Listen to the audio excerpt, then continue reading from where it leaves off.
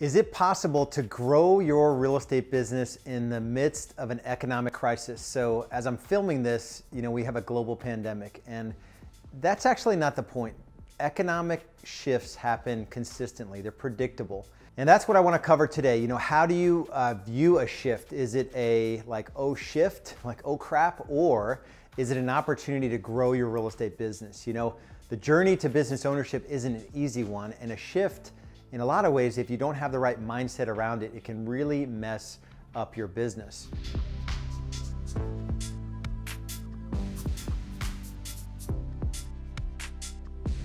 Going back to those early days, I had to do certain things in the right order to make sure that I stayed in real estate. When our roster went from 15,000 agents in our market to 5,000 agents, what did I do differently, and what can you do during, maybe we're in a shift right now, and there definitely will be shifts in the future. If you're at the point in your journey where you wish there was a little bit of training to give you a connect the dots on how do I predictably build this thing the right way, stick around to the end of the training. I'm going to give you a free 15-minute training that will help you do exactly that. If you like the video, make sure you hit the like button, subscribe to the channel, make sure you turn notifications on so you're the first to know about videos, and leave comments. I love to hear what you think about my videos and how I can serve you in future videos. So let's dig into this concept of predictability when it comes to economic shifts.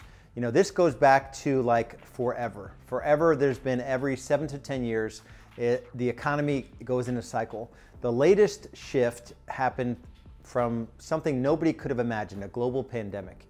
And it doesn't matter what triggered the shift, they're predictable, and how do you react to them?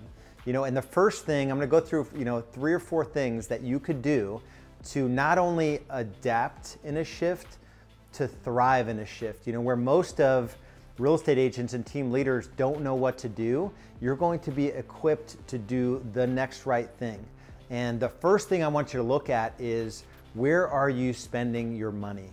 That's the first thing you need to do, is make sure you shore up anything that's going out versus what's coming in. Typically, there's a tightening up of income. So your income may be interrupted or disrupted, and you need to make sure that you have every dollar going out is held accountable. And oftentimes it involves tracking to make sure that you're cutting out the right things. Marketing and lead generation and paying someone else to generate leads for you. That's typically one of the lower return things we see in top producing agents' businesses and team leaders' businesses, is that they're spending money on things that aren't giving them a great return, and they don't know what else to do. And so instead of attracting business, high quality, low cost buyer and seller leads, they are being extorted by these companies, Zillow and Realtor.com, and even Google pay-per-click. The grind of forcing someone to register in your website and contacting that person 25 times in 6 months so that they'll do business with you, that model, in my opinion, is dead. So what are you doing to kind of look at where you're spending your money and making a shift in your approach in your marketing, and making sure your message is appropriate to the market that you're in? Is there an opportunity to generate excitement around, a hot deals list, or short sales, distressed sales, foreclosures, right? That's coming. Depending on when you're watching this video, it's always going to come back around. There's always going to be people overspending, buying things they can't afford, or just straight up things they didn't expect to have happen with them, losing their job. We were up to 20% unemployment in our country, 15 to 20%, somewhere in there. Week after week, millions of people were losing their jobs. We're going to deal with that for years. And that's going to happen again in the future. And so are you prepared for it? The next thing I want to talk about is, you have to put a moat, build a moat around your database. And what I mean by that is that if your database marketing efforts, if that's not the #1 source of business in your real estate business, and you don't have a predictable source of referrals from building the database the right way, segmenting your database the right way, communicating with your database the right way, low cost, super high return, and also the process by which you serve your buyers and sellers so that they become part of this database that becomes part of the future, new business development efforts in terms of referrals, past clients, and repeat business.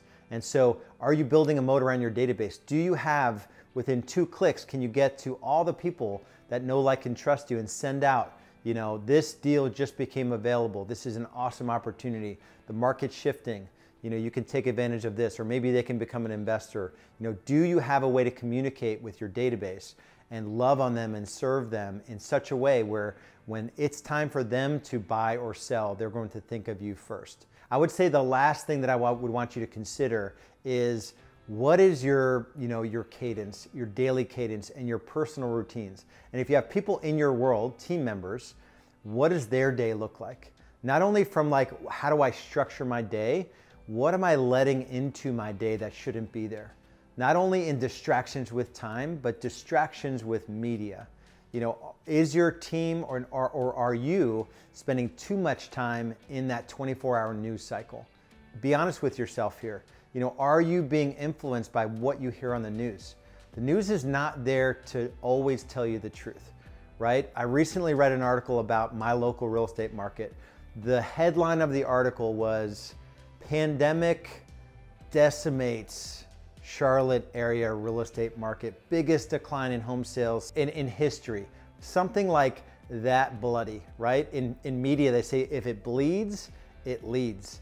So that was the headline. This was comparing April 2020 to April 2019, where, yeah, there were less homes that sold in 2020 because people were trying to figure out how to do things virtually.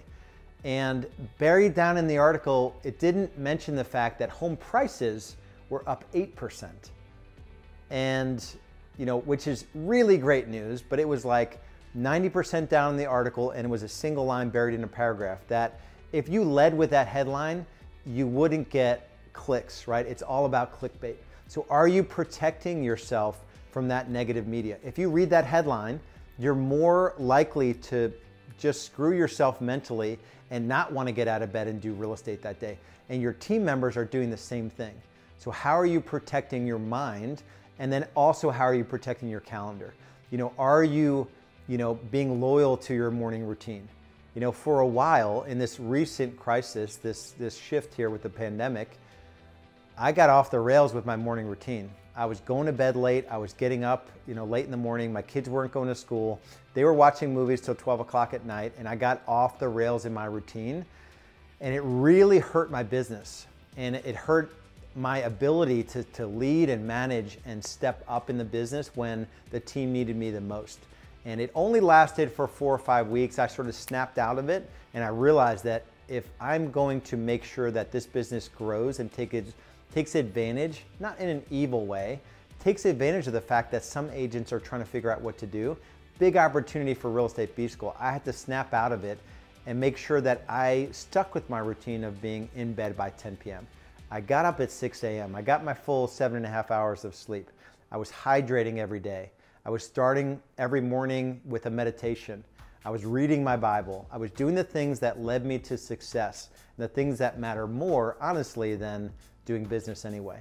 When you look at a shift, I want you to think of it as just a major opportunity to do something differently, to take advantage of where everyone else is freaking out, everyone else is consumed by what's going on in the media, this 24-hour news cycle, or they're just like blindly going through Facebook or Instagram. Check yourself on those things. Every time I go into Instagram, I'm not lying, if I get caught up in it, I have a headache. And I've figured out why. It is Instagram is there to show the best of the best. It's gonna show like the best looking people, like, why don't I look that good? What's wrong with me? Why am I not on vacation? Why are they like doing morning devotionals with their children and my children are sleeping till noon, right? We tend to just psych ourselves out and get off of our game.